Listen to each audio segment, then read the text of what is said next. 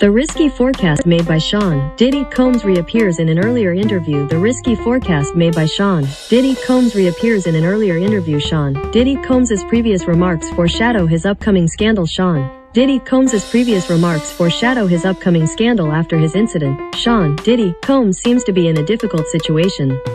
The rapper made menacing predictions about his own destiny in a 1999 interview that surfaced around the time of his current trial. Combs was questioned over his white party ticket during a previous appearance with Entertainment Tonight. "Dude, they won't even grant me a permit to host parties. They want me to stop throwing the parties," the 54-year-old remarked. "But we're not going to give up. We're going to continue having fun and uniting individuals from various backgrounds." He unintentionally hinted, "You're going to hear about my parties.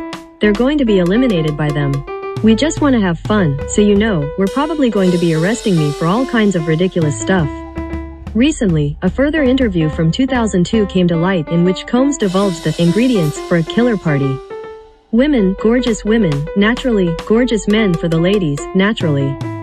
He said to the host of the Late Night with Conan O'Brien program. Giving further insight into his party customs, he continued, "Many women drink water during parties. They will thus go if you do not provide for their needs. You have to hold them there. The doors must be locked. It's a tad awkward." Following his arrest last week, Combs was accused of prostitution, coerced sexual assault, and sex trafficking. Following the controversy, a number of A-list celebrities who were present at the parties have openly criticized their relationship with the rapper.